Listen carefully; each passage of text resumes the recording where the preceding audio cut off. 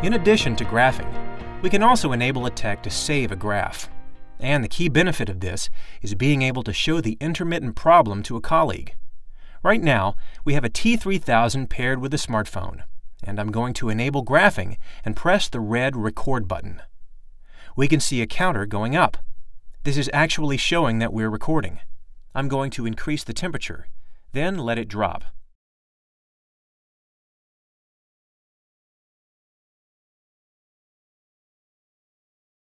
And stop the recording and save it. To verify that I've saved this graph and it's ready to email to my peers or superiors, I can go to History, check out the latest measurement, and there it is, showing the intermittent problem that I want to explain.